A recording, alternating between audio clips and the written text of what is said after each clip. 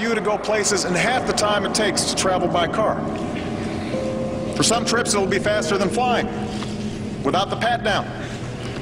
It's the sort of security we've seen a lot of since 9/11 at places like airports and now here at the bus station. Specific, credible, recent threats that are causing what some believe to be these invasive screening tactics.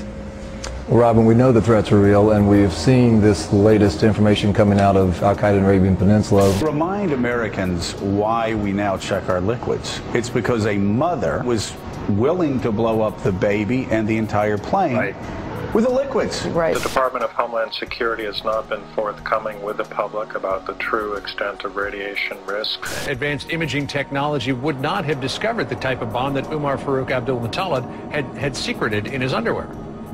Well, I think reasonable people may disagree on that. We are not retaining, we are not keeping. They're not designed for that at all. The TSA is reiterating today that although its machines can store images when they're being tested, quote, all functionality to store, export, or print images is disabled. Throughout history and in every culture, there is a basic precept of law that if someone has been caught lying before. What's the difference between lying and misleading Congress? It all has to do with your state of mind and whether or not you had the requisite intent to come up with something that can be considered perjury or a lie. You should not believe anything else that they tell you. It would not apply to those who are here illegally. It's not true. And when someone has been confirmed to be a congenital or serial liar, you are a fool to believe anything they say. It has been months, and you tell me that you're not, you weren't doing it because of an IG investigation. Well, let's go through a few questions here, Madam. Well, wait just a minute. Let me finish my question. Wait just a minute. Madam Secretary, let me finish my question. Go ahead. That insinuation is not accurate. You know about the TSA and their penchant for molesting children, raping women in parking lots, robbing luggage, stealing cash out of wallets, beating people up, and then lying about them. You know about their penchant for child porn and the incredible statistical analysis that we've seen that they are predisposed to engage in crime. No kidding. Who else wants a job groping men, women, and children all day and making old ladies who can't walk crawl out of wheelchairs and ripping colostomy bags off of people's sides? Who else wants to abuse people all day but criminals and control freaks? But in this report, I want to look at just some of their lies because they're constantly lying. And the prostitute traitor stream media that serves the globalist and these brown shirts of the federal takeover need to all be called on the carpet. Now, let's just look at the latest lie that came out today. The Tennessean newspaper reports Nashville airport video doesn't show irate Senator Rand Paul. And they link to the video, and there is Paul being completely calm with the police. They're now also having to admit that he was detained for more than an hour and a half, as he said he was, which under common law is a custodial arrest. So there you have it. Within minutes of this being put out by Ron Paul on his Twitter, the New York Times talked to the TSA and said he wasn't even stopped for 5 minutes. He's a liar, and he was irate. And the police put in their report, part of this culture of lying, that he was irate. All lies by a group of people that lie and lie and lie some more. And then, of course, lie some more. And we have the White House siding with the TSA. We have Rush Limbaugh coming out and saying, oh, his dad's like a Muslim terrorist. You know, let start the groping. You know, after all, he flies on private jets. But let's look at some of the TSA lies that affect us all. Radiation. They've had studies back in the late 1990s from these same systems. And that's why they weren't deployed all over the world. These things have been around for decades, that they're massively linked to different types of cancer. So Johns Hopkins and many other prestigious universities come out and put out reports in the last few years saying, our studies show this stuff can give you cancer. I mean, the scans are so powerful, you can see the skeleton bones in the fingers. I mean, it's high-powered. And all these studies come out, so the TSA comes out and says, Johns Hopkins says it's totally safe. And the head of Johns Hopkins radiology department comes out and says, Our study actually says the opposite. And the TSA doesn't correct their mistake because it's not a mistake. They are a pack of criminal, out of control, 10th Amendment violating and 4th Amendment violating goons who are now setting up checkpoints on the highways of America.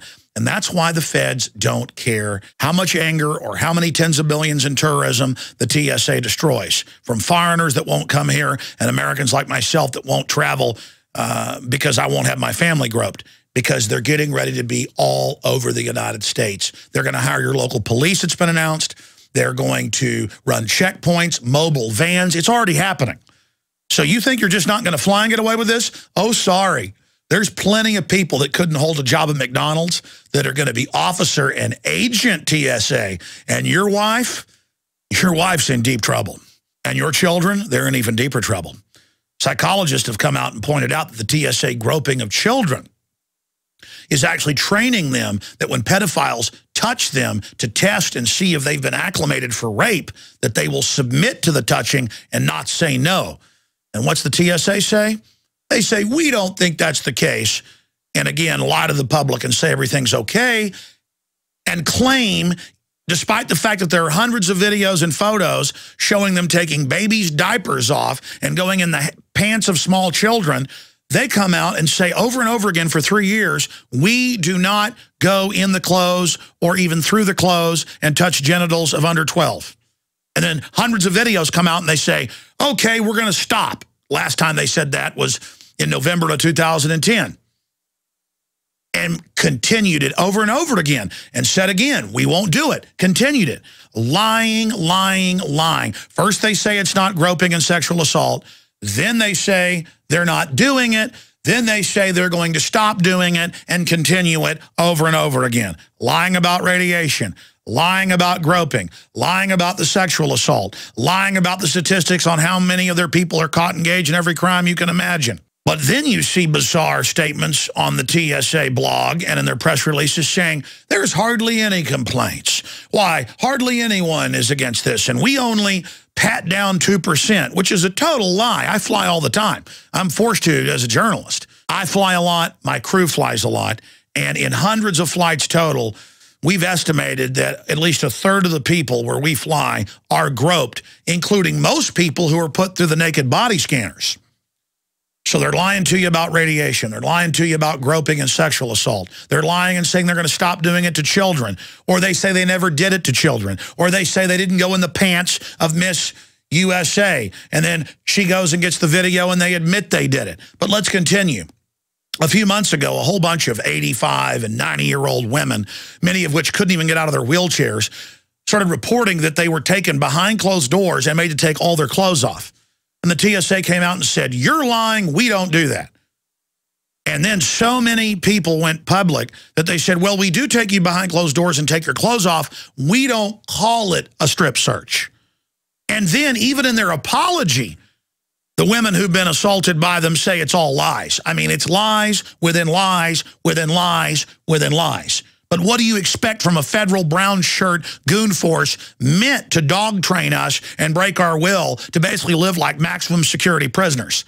They're coming to malls, highway checkpoints, they're already there. Sporting games. We're all being trained to have government put their hands on us, and TSA is now training for forced inoculation. Federal grants to local police, they're training them for forced inoculation. That's why they're doing this. That's why they're lying to the American people, because we're seen as an enemy, and you lie to an enemy in warfare. This is a foreign banking cartel occupying the United States, and the TSA is their shock troops to bureaucratically go out there and train us to accept this. In just the last week, Homeland Security has come out and said, we're not just about terror. We're going to hire your local police. We're going to certify who can get jobs anywhere. We're going to set up checkpoints in your town. We're going to have spies all over Twitter and Facebook. We're going to have citizen spies on the ground recording what you say politically.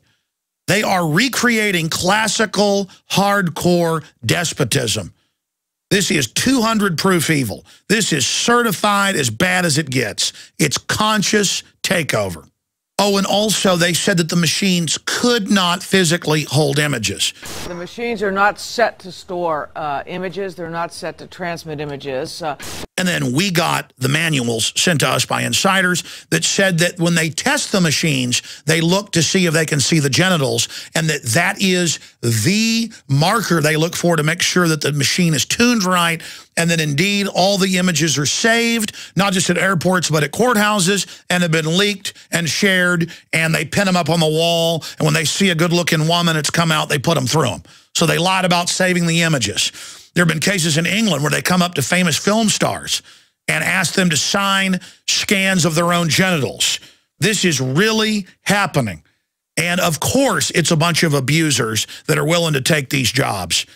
Remember that basic precept in law, that if someone's been caught lying before, don't believe anything they say, and they're criminals. What do they say about the devil? He's the father of lies. Whether you believe in the devil or not, this is a devilish attribute that we're seeing. This is tyranny. Why do we just accept when government lies about Rand Paul and says that he was irate and wasn't detained? Both lies. Why do we not get upset about that? Why do we trust people that act like this? The truth is, more and more Americans are awake. Congress has a 9% approval rating. The system knows we're waking up to them. So now they're taking the velvet glove off the iron fist and just going with the iron fist.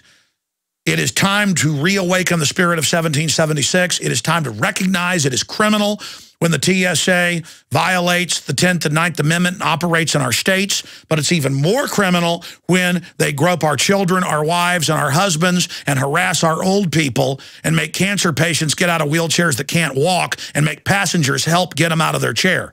This is assault, and it's criminal. It's sexual and physical assault. But it's also criminal when we put up with it. We become cowardly accomplices to these scum. The TSA takeover of America has unified the people. And so have a lot of other issues. And the system knows that their attempt to break our will is backfiring. Get this key report out to everyone you know. The future of our republic and the world depends on it, because this corporate tyranny is being exported everywhere. And speak out against these criminals and let the TSA and their handlers know we're aware of their criminal takeover and stand against their terrorism against the American people. So here's a couple of things that we're working on. Number one is expanding trusted traveler programs where people will get biometric cards. They've already supplied information. We know they are safe to travel. We can move them through the system.